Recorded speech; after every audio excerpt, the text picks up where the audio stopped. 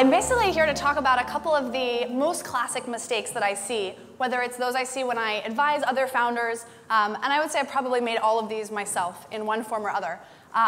So before I dive into the 7 mistakes and take you through them, I want to give you the kind of quick background. I am the founder of a company called the Muse that helps about 1 million people a month figure out what they want to do with their lives. And we work with about 120 companies, some in New York, some in Silicon Valley, some elsewhere in the US, to help them hire and communicate their culture more effectively. So I also get the benefit of learning from their mistakes. So what are some of the class-up entrepreneur and startup founder mistakes? I'm going to run through the gamut relatively quickly in the next 20 minutes. The first is idea versus product market fit. So how do you understand and test and refine an idea before you launch?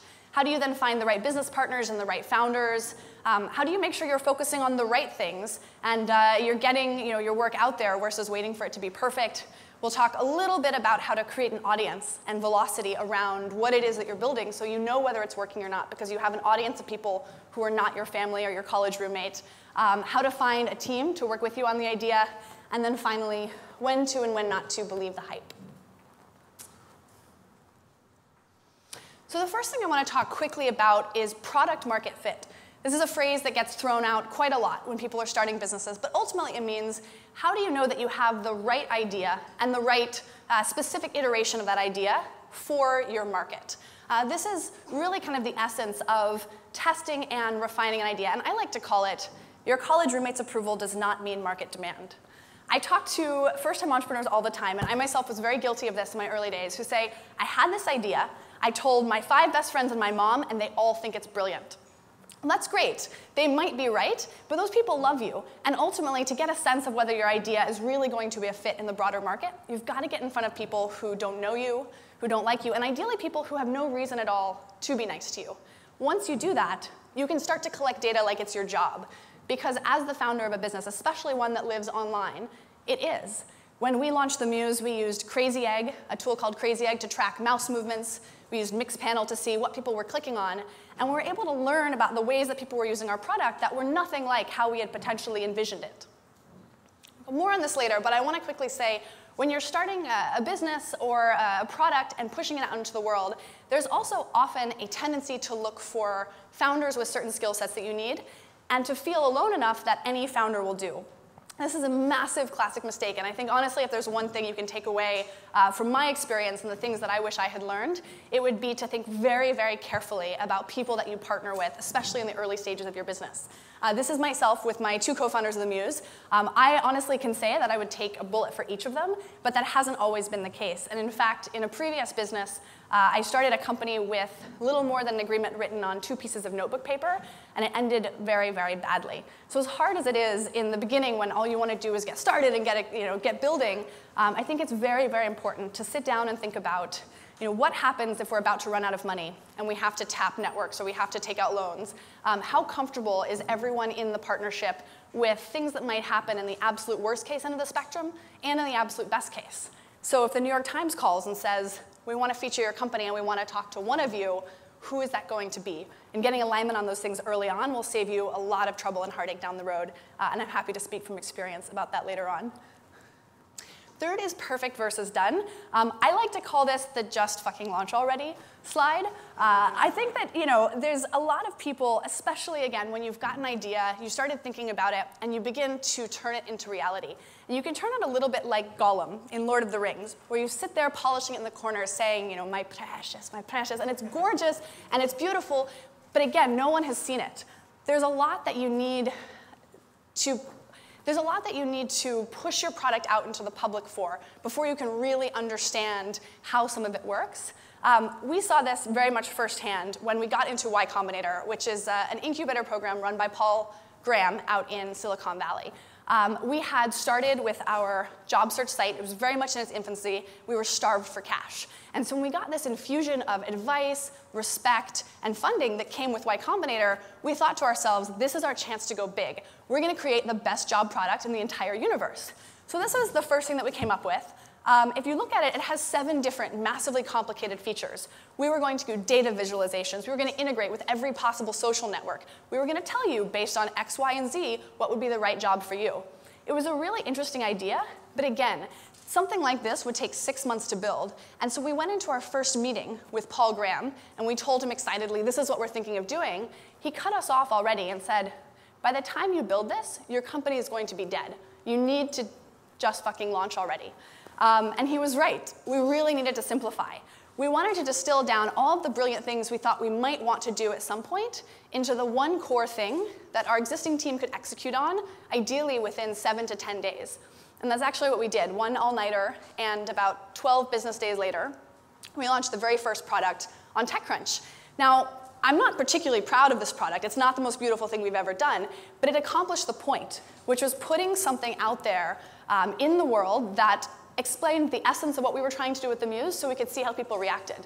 I also like to call this one, an ugly baby is better than no baby at all, which means, again, if you wait and wait and wait for your product to be perfect before you release it out into the world, you will often never get there. So I am a big supporter of the minimum viable product and taking something that is, again, the simplest explanation of your idea and putting it in the marketplace so you can start to get feedback. So next, number 4, productive or impactful. This was something that was particularly challenging for me as an entrepreneur because I like to feel very productive. I like to get a lot done. And it was very easy for me to wake up every morning and look at my inbox and just start going down the list and going down the list. And I could easily spend hours answering email, maybe taking meetings with people, and feel like I had a very productive day. But if I wasn't accomplishing the things that moved us towards our most important metrics, then I hadn't really accomplished anything at all.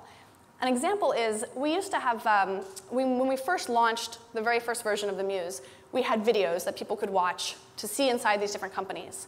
And not as many people were watching videos as we had anticipated they would, so we spent a lot of time thinking to ourselves, well, how can we increase the number of people watching videos? And as a team, we spent hours and hours A/B testing different ideas. Well, maybe if we put a big playhead on the video, or maybe if we put a call to action over here.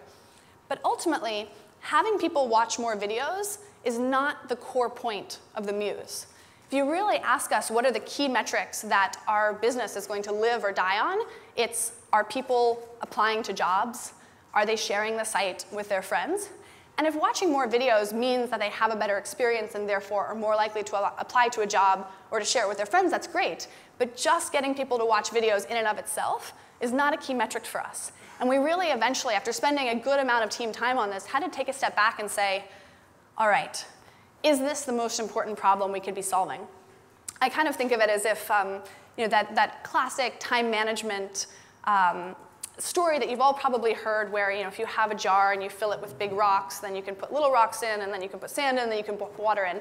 Every single day, I think it's really important to figure out what are the tasks or the metrics that are most important for my business success today, and make sure that you clear enough time for those, because everything else you can spend an indefinite amount of time doing.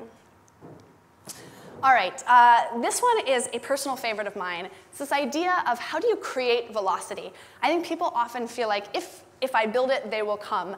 Great line from a movie, not so helpful in practice with startups. In fact, for the most part, if you build it, they won't come, because unless you can figure out a way to get people to learn about your product in the first place and then share it with others, it's really hard to sort of start the engine of customer acquisition. There's a couple of classic strategies that people usually use. Word of mouth is fantastic if you can get it, but again, people have to have heard of you in order to be able to share. Social media is another good one, making something that people are excited to share on Facebook, on Twitter, Pinterest, or LinkedIn. I know some great startups that have done contests to really jumpstart social media, spreading the word. Blogging, I think, is a really important one. We did this very successfully at the Muse. When we first started, we didn't have enough jobs on the site or enough of a job search engine to make anyone particularly interested in our product, but we did have was some great career advice. And so we started getting people to write about how do you ace an interview? How do you deal with a really difficult question? Or how do you write a very successful thank you note? And not only did we publish these pieces of content on our own site, where a lot of people came to see them, but we actually called up Forbes, Mashable, Yahoo, and gave them that content for free as well, with links to our pieces back, links back to the Muse throughout the middle. We had maybe 5,000 people in the very first month that we were alive find us this way, and that number has grown every single month since. Because again, by blogging on your own site or for someone else, it's an amazing way to get your link out there and get your name out there. Advertising, I generally don't recommend in the early days because spending a lot of money acquiring users can mask the fact that people may not actually want what you're building, which, as I said, is one of the most important things to find out early on. If you can convert $1 spent on acquiring someone into more than $1 of revenue, by all means, go do it. But I see a lot of people who instantly get their first little bit of revenue and say, I'm going to buy users to come look at my free product, and that can be very, very dangerous. And then finally, writing op-eds in press. So this is pitching your story or your perspective to a wider audience. And I find this really helpful in a couple of ways. Obviously, if you are launching, you want to get it in front of a reporter to write about you, or you can ask them for permission to write a guest post that you can publish yourself. For example, if a place like VentureBeat won't necessarily write about you, you may be able to write about your experience of creating a new product or something else about your own lessons and your own process and get that published and said for the audience. And I like to think about thinking about what is the reporter getting out of it. So most of you, I'm sure some of you in here have worked in the press before.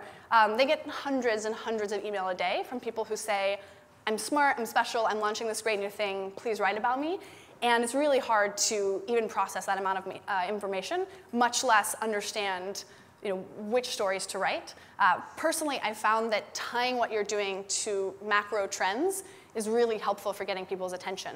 So saying that the number of women earning undergraduate degrees is on the rise, and therefore my product that relates to this in some way is going to either counteract or increase this trend, very, very much ups your chances. And also thinking about it as a story.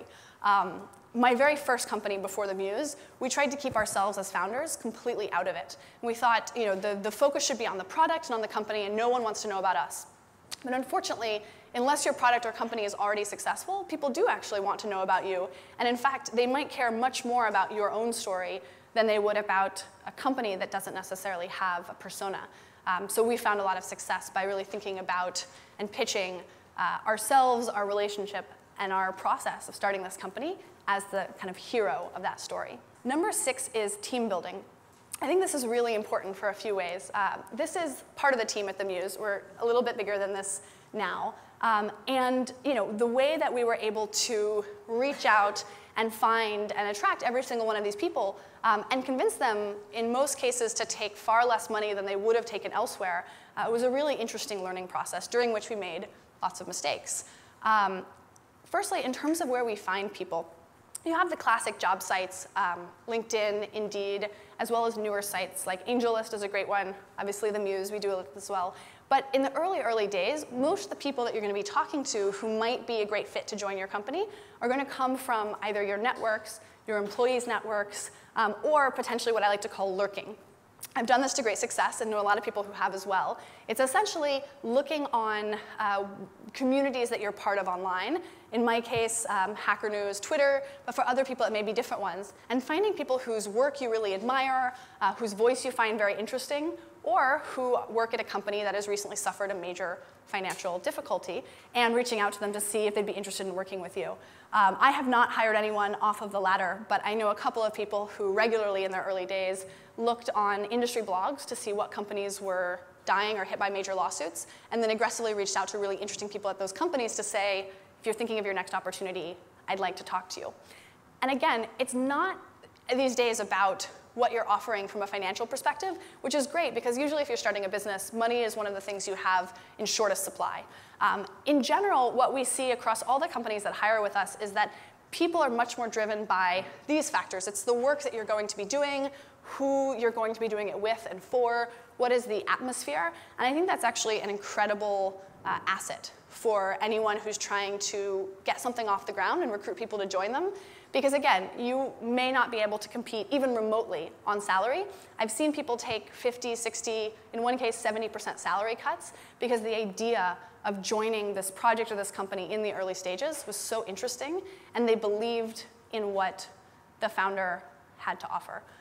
So I think this is something that, that is incredible. And obviously, as you grow, you can increase perks, you can increase salary, but I think it's really important to never lose sight of the fact that generally people are working with you because there's a vision they believe in or an opportunity to learn they think they can get that they may not get elsewhere. I think it's really important as someone now who's responsible for a number of employees to constantly think about what can I do and what can we do as a company to help each of them get to where they would like to go with that. And then, within that point, you've got to interview wisely.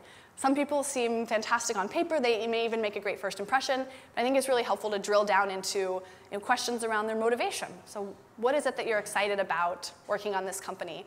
What are you excited to do on a day-to-day basis? And really be transparent yourself so that the expectations they have and the reality of the position they're going to be joining align. Because while sometimes I think a classic startup founder mistake is to recruit people so aggressively that they either don't vet them properly or they overpromise and underdeliver. And neither of those situations results in a team that's really going to be with you for the long haul. And then, last but not least, don't believe the hype. I think this is the reality of a lot of startups in their early days, and it is a train wreck, one that has actually fallen out of a window and plummeted to the ground below. It's very, very common for young companies to feel inside like everything is going wrong while projecting an external image that everything is going right.